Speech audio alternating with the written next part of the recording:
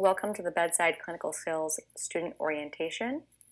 I am Alif Yusabe. I'm the content lead for this course. First, I want to start by declaring that I have no conflicts of interest.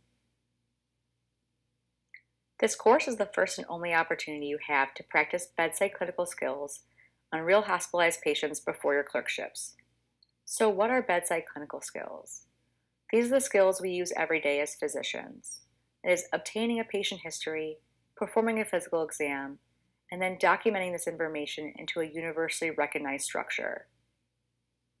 In this course, you will learn this structure and organization for presenting patient information in both the written and oral formats. You will practice interacting with patients in a sensitive and respectful manner, and you will gain experience discussing cases and receiving faculty feedback. So this course has several objectives. By the end of the year, you will be able to perform a full history on a hospitalized patient. You will be able to conduct a full adult physical exam. You'll be able to document a history and physical on a hospitalized patient with particular attention to the appropriate organization of this material. You'll be able to differentiate between subjective and objective findings. You will learn that subjective information will go in the history sections, whereas objective information will be documented in the physical exam section of the H&P. You'll be able to identify and appropriately rank patient problems into a problem list. You will be able to develop a differential diagnosis and discuss this within your assessment. You will formulate a plan, and this will be appropriate to your level of learning. And lastly, you'll be able to deliver a concise and well-organized 5-minute presentation. This course is designed in a small group format. This allows the opportunity for group discussion, peer feedback, and bedside rounds to show interesting and abnormal physical exam findings. Each student will attend 4 small group sessions, 2 sessions in the fall and 2 sessions in the spring. Students requiring remediation may be expected to attend additional sessions. Each session runs about 3 to 4 hours long, depending on the amount of discussion. Before your first BCS session, please review all the following materials. You can find all of these in Entrada. So what happens during each BCS session? So first, you're going to meet your preceptor at the designated location. If you're assigned to the general medical floor, please meet your preceptor at Obanpan. If you're assigned to the emergency department, you will meet your preceptor in the designated conference room. You can find these assignments on Entrada. Next, your preceptor will assign patients. You're going to have about 5 to 10 minutes to review your patient's history and medication list in Epic. You are only going to use Epic to review their past medical history, their surgical history, and their medications. Do not look up their family history, social history, or allergies. Next, your preceptor will introduce you to your patient and familiarize you with the room. All right, Derek, let's meet your patient. Okay. Hello? Mr. Tran, can we come in? Hi, sir. I'm just going to turn down your TV real quick, okay? Mr. Tran, this is Derek. He's our second-year medical student. He's me talking to you today. I'm just going to show him around the room really quickly. Okay. So I pushed mute on this TV. It's also the patient's call light.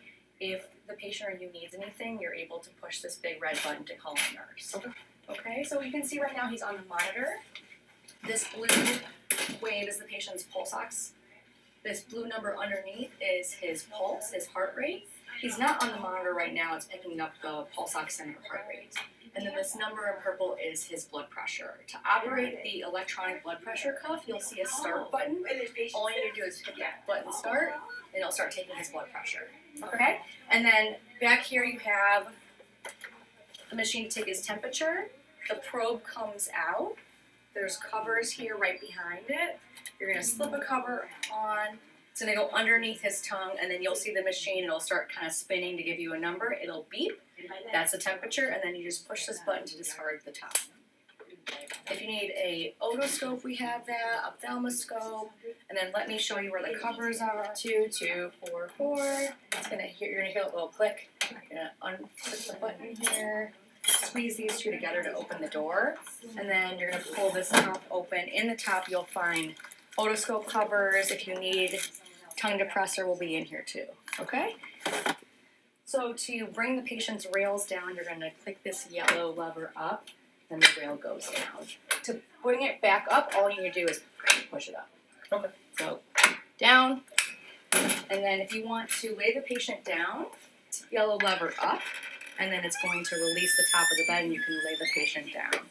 Same with if you want to bring him back up, pull it up again, bring him back up. Okay? Students will then have 60 minutes to perform their history and physical. Begin the encounter by reintroducing yourself and your level of training. Reiterate to them that you are not part of the care team and that this is solely an educational experience. Sit down next to your patient at their eye level, and remember to always explain what you are doing.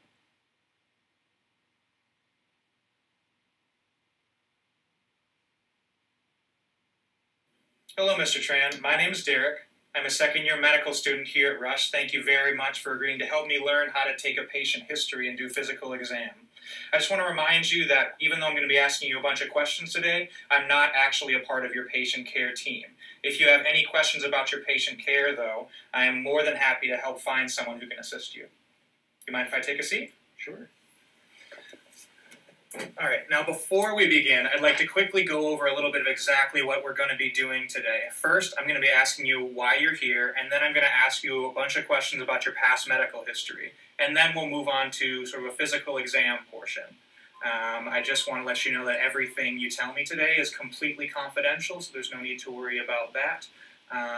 But if you ever have any questions throughout, just let me know. Do you have any questions now? No. Start obtaining your patient's history using open-ended questions. Follow up using directed clarifying questions.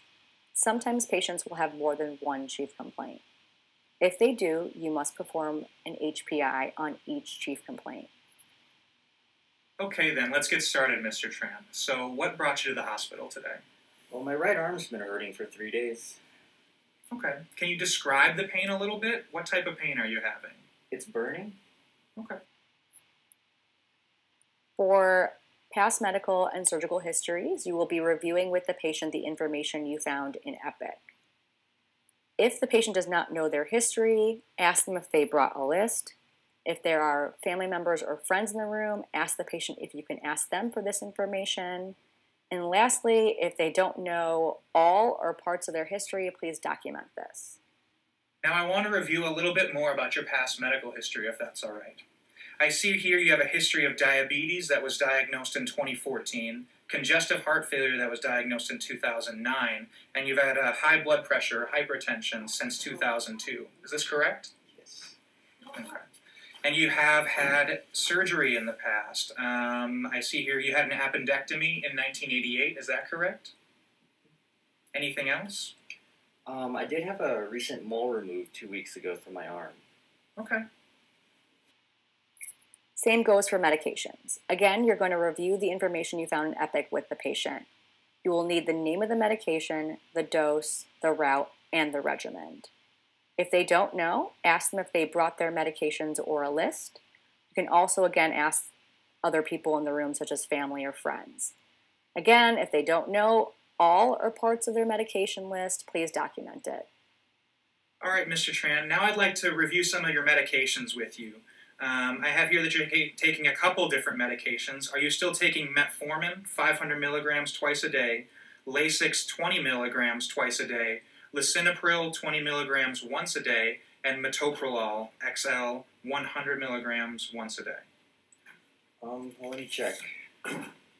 All that's correct, except my Lasix was recently increased to 40. Okay.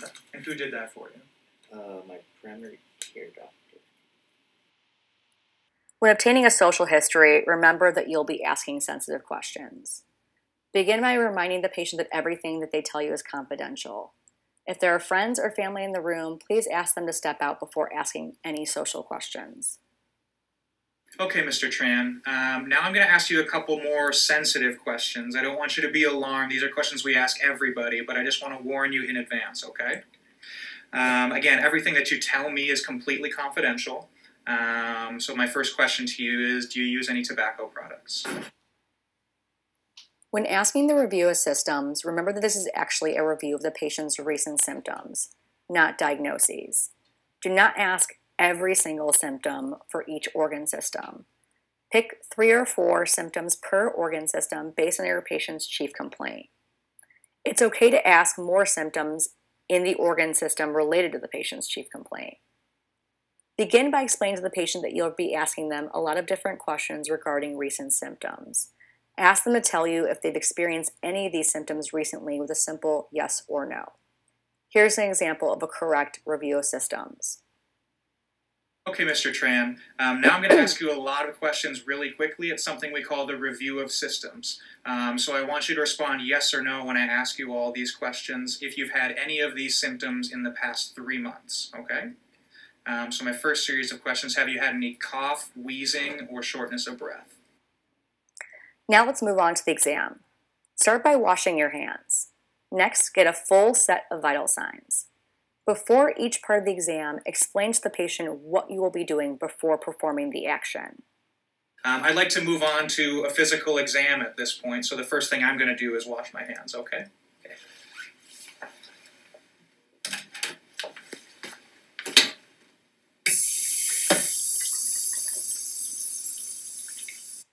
So the first thing I'd like to do, Mr. Tran, is take your vital signs. So let's start with your blood pressure, okay? Okay. So I just need to borrow your left arm again, okay? And I'll place this blood pressure cuff on you. How's that? Is that comfortable? Yes. Okay. And then let me just start it here. Do pertinent exams first. If the patient's chief complaint is abdominal pain, do the abdominal exam first. Many parts of the exam are performed on bare skin. Always warn the patient before uncovering them. If you need a patient to move, explain to them that they need to move for part of the exam and why. It may be difficult for a patient to move on their own. If you need assistance, please look for a nurse or other staff member, and if you can't find one, please call your preceptor. Okay, Mr. Tran, for this next part of the physical exam, I need to listen to the back of your lungs. Now, I know you're in pain, and it might be a little bit hard, but this is the most accurate way to perform a lung exam. It'll be very quick, and then as soon as I'm done, I'll help you get comfortable again, okay? Okay. All right, so grab my stethoscope, and then I'll have you sit up a little bit, okay? And just take deep breaths.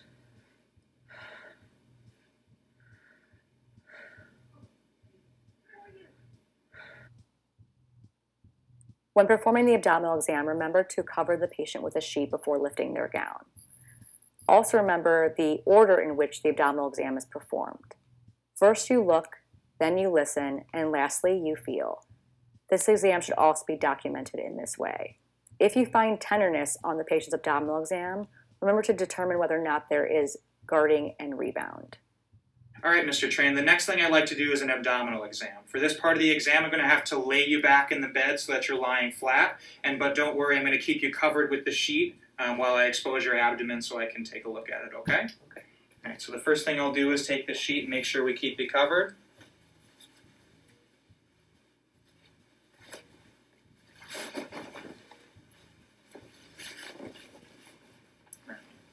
There's half of it. And the other half.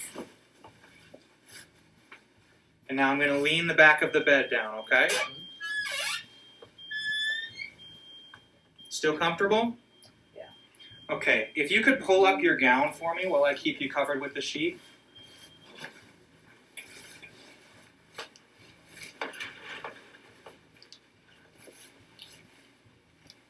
All right, thank you very much. Do you mind if I move some of your pants here out of the way? There we go. Now the first thing I'm doing is just taking a look at your abdomen. I'm inspecting it to make sure that everything looks all right, and it does to me. So the next thing I'm going to do is auscultate or listen with my stethoscope again, okay?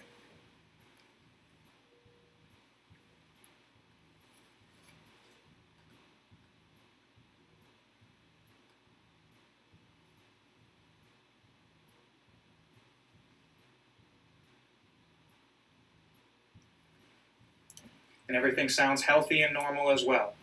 All right, for this next part of the exam, I'm going to actually press on different parts of your belly, those same spots I listened to with my stethoscope. You let me know if you have any pain, okay? I'm going to start up here on the right. Any pain there? No. What about if I move over to this side? Any pain there? No. How about here? Ouch. Oh, I'm sorry, I'm very sorry. So that hurt you when I pressed in that left slower side there? Yeah.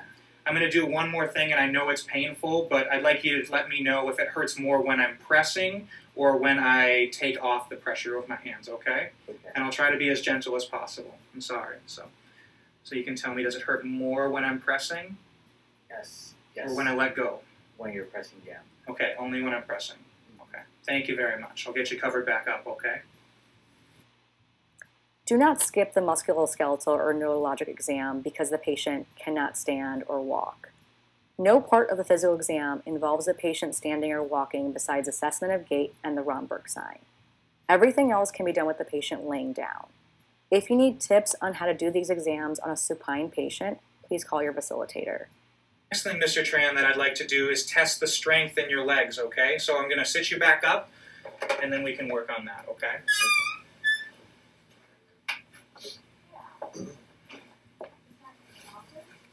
I'm going to expose your legs, but I'll keep the rest of you covered, okay? Okay. All right, now the first thing I want you to do is lift your leg up off the bed, okay, to me. As much as you can. There you go. Keep it up, keep it up. Same thing with the other leg there, okay? Lift it straight up off the bed. Excellent. The next thing I'm going to do is bend your leg, and I want you to kick out against me, okay? Just like that. And now pull me towards you, and we'll do the same thing with the other leg, okay? I want you to kick out against me and pull me towards you. Okay. And the next thing I'm going to do is test the strength of your ankles, okay? I want you to point your toes up towards your head, just like that. Keep them pointed. Thank you. And now push both your feet down. Excellent.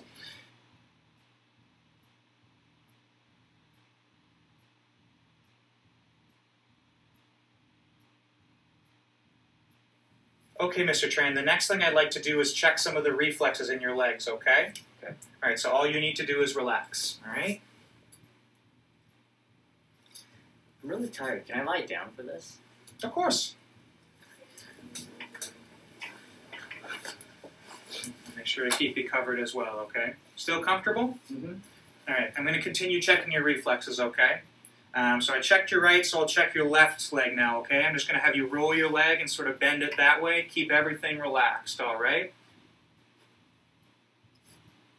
And I'm going to do the same thing with your Achilles reflexes, or doing the same thing with my hammer on the back of your leg, okay? So I just want you to relax. Let me have all of the weight of your leg here. Just a little tap. And the same thing over here, okay? Just relax. Thank you very much.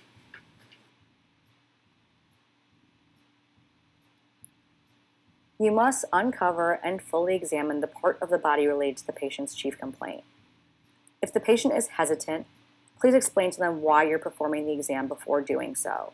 If you don't feel comfortable, call your facilitator.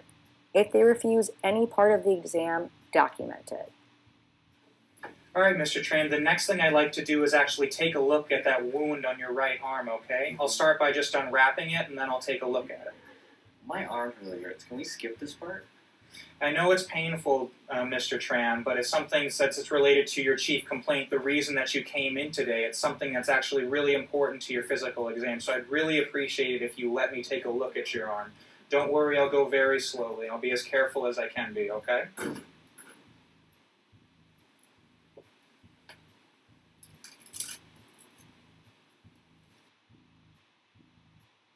It is important that you perform a complete physical exam. If you run out of time, it is acceptable to perform a focused exam, meaning that you would perform the parts of the exam that are pertinent to the patient's chief complaint. Document any reasons for missing parts of the exam. Lastly, end your encounter by thanking your patient for their time and participation. All right, Mr. Tran. So that's everything that I needed to do today with you. Thank you very much for your time and your participation. I really appreciate you helping me learn how to take a medical history and perform a physical exam. So I hope you feel better soon, okay? Thank you. Now let's review some tips you can use during your BCS sessions. If the patient has any questions or needs something during your encounter, look for their nurse, push the call light in the patient's room, or call your group facilitator. If a consultant, other student, nurse, or doctor comes into the patient's room while you're in there, stay. You can gain valuable information from them. If they ask the patient a question you were planning to ask, use the answer the patient gives to them. Try not to repeat the same questions. Same goes for exams. For example, if the surgical resident uncovers the infected leg you are about to examine, this is your time to examine the leg too. Just ask. If you're in the emergency room and your patient leaves for a test, please ask the technician where they are going. Most tests only take 10 to 15 minutes to perform. If they are taken to a stress test, MRI, or procedure, this will last longer than 15 minutes and you'll likely need to end the encounter. If they have a test done in the room, you can stay in the room and watch the test or wait right outside. Many of these tests are again done in 15 minutes. Interruptions of 10 to 15 minutes are acceptable. You can call your preceptor and let them know about the interruption and you will be given more time. On the general medical floor, if your patient leaves for a test, you will likely need to immediately end the encounter. Call your preceptor immediately as well. If your patient ends the encounter for any reason, again, call your preceptor. Remember, your HPI and review systems are all subjective. They are based on what the patient tells you. Your physical exam, assessment, and plan are all objective, and these are based on what you find and what you think. After each BCS session, submit your written HMPs in Entrada within 3 days. Prior to your next BCS session, review the grading rubric and faculty comments. These will be available 10 days after each BCS session. So how do you pass BCS? A passing grade is defined as a timely completion of all the required patient encounters. Although you're required to submit 4 H&Ps for the year, a score of at least 70% on the second and fourth H&P of the year are considered a passing grade. Students are evaluated using a 34-point grading rubric. This rubric can be found in detail in the student guide on Entrada. Each task in the grading rubric is scored using a 0 or a 1. A 0 means that the task was unsatisfactory, meaning the behavior was absent or significant improvement is needed. A score of a 1 means satisfactory completion of the task, meaning that the behavior is present and demonstrated in a well-organized way with little or no improvement needed. I will now review each of the 34 items on which you are graded. You can find the grading rubric in much further detail in the BCS student guide on Entrada. Items 1 through 5 evaluate your interaction with the patient. Item 1 determines whether you are prepared for the experience. On this slide, and as well as the BCS student guide, you can find a list of the materials you need to bring for each experience.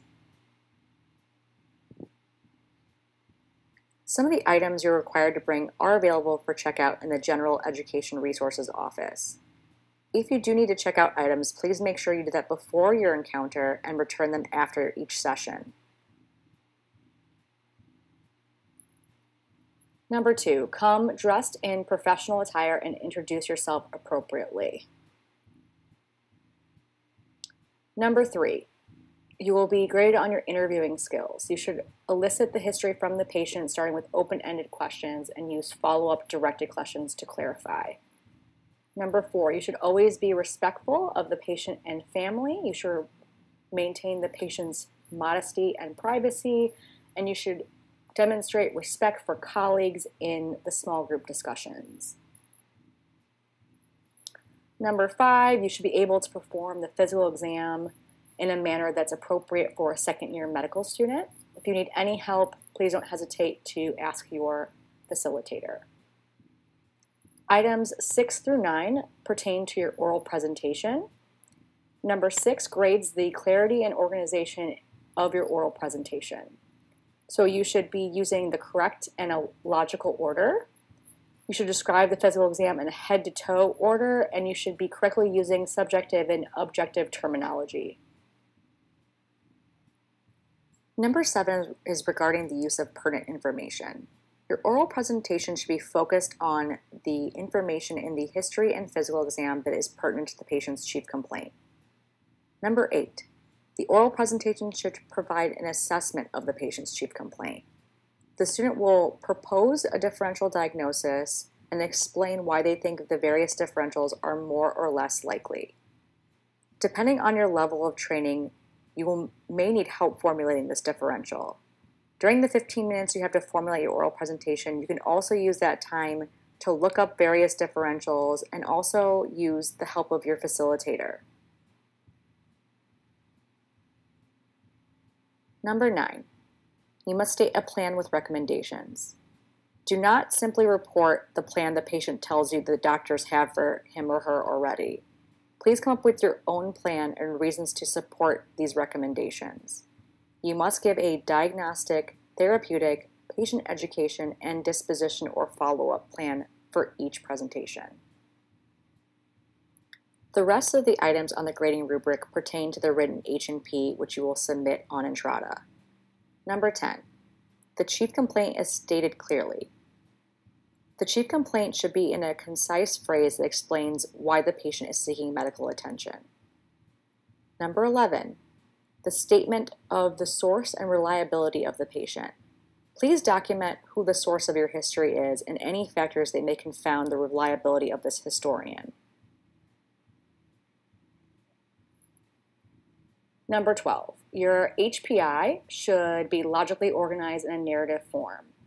So begin with an introductory sentence that includes the patient's age, gender, medical history, and their chief complaint, and specify for how long they have had this complaint. The reader should be able to understand the chronology of the patient's presentation. You should also include the presence and absence of symptoms to support and refute possible differential diagnoses. Your HPI should include subjective descriptions.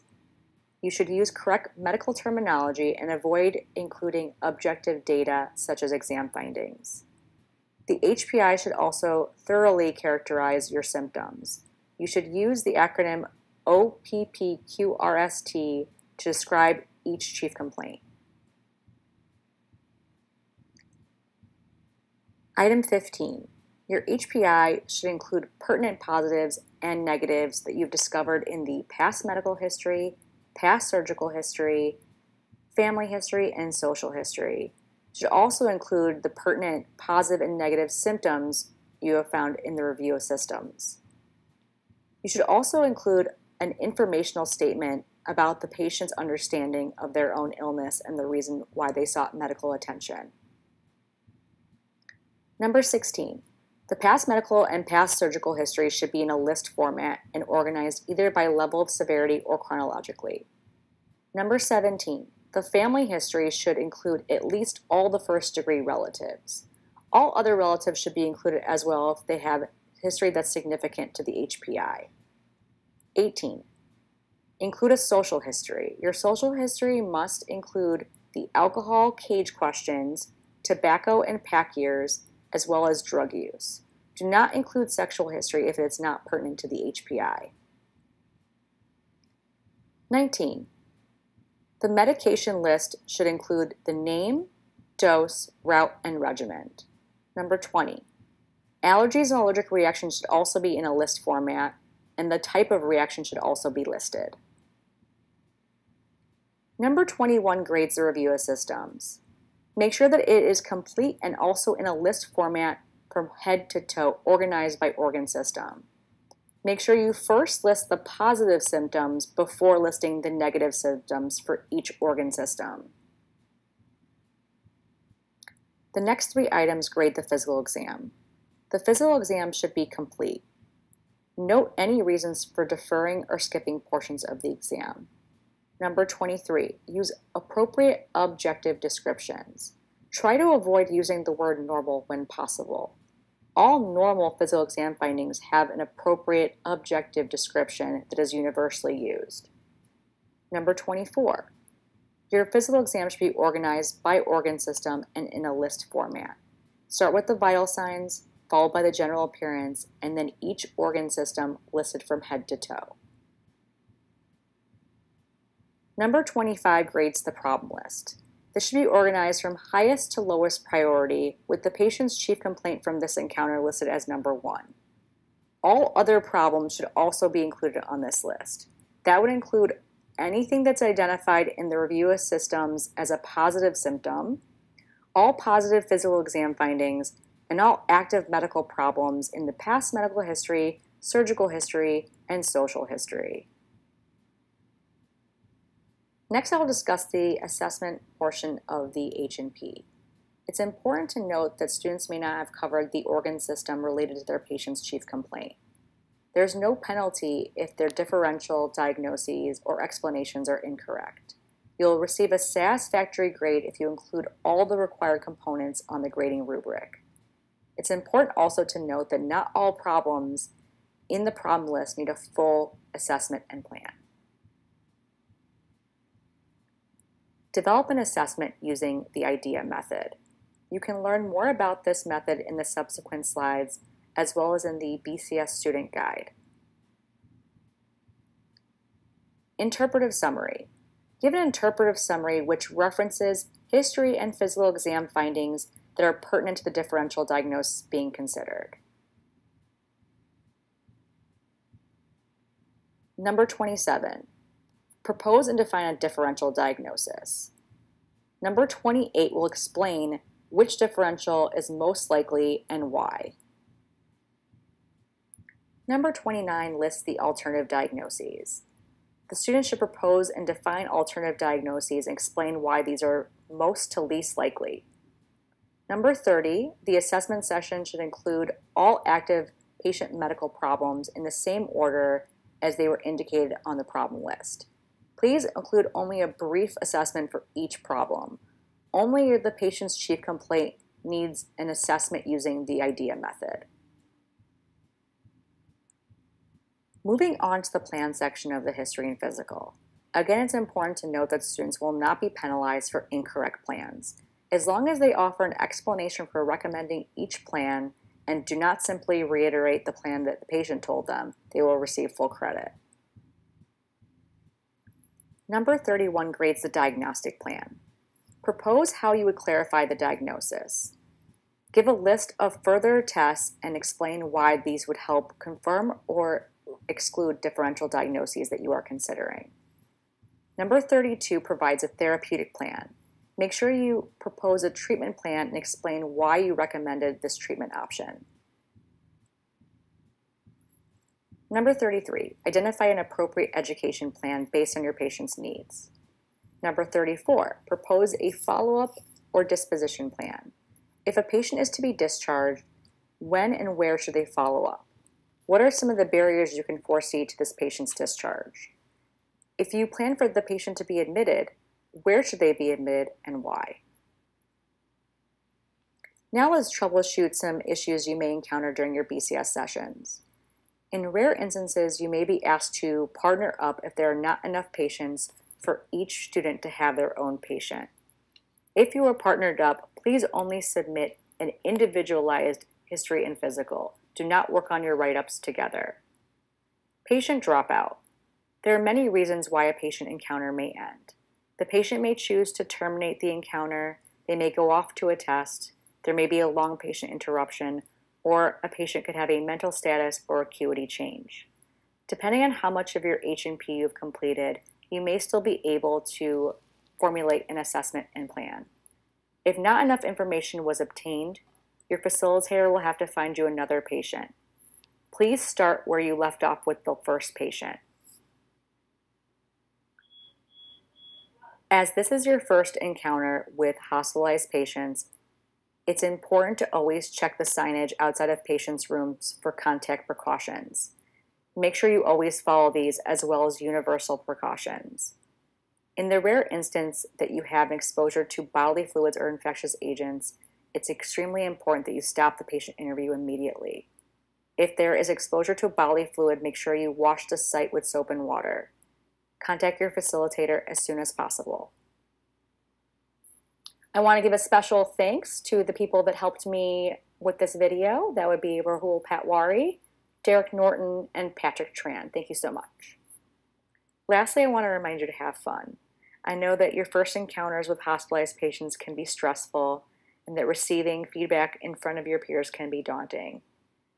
Many of us as physicians look forward to our patient encounters. It's something that we find great joy in, and hopefully as educators we can help you with this experience and make it more enjoyable for you and prepare you for the future. If you have any questions, don't hesitate to ask.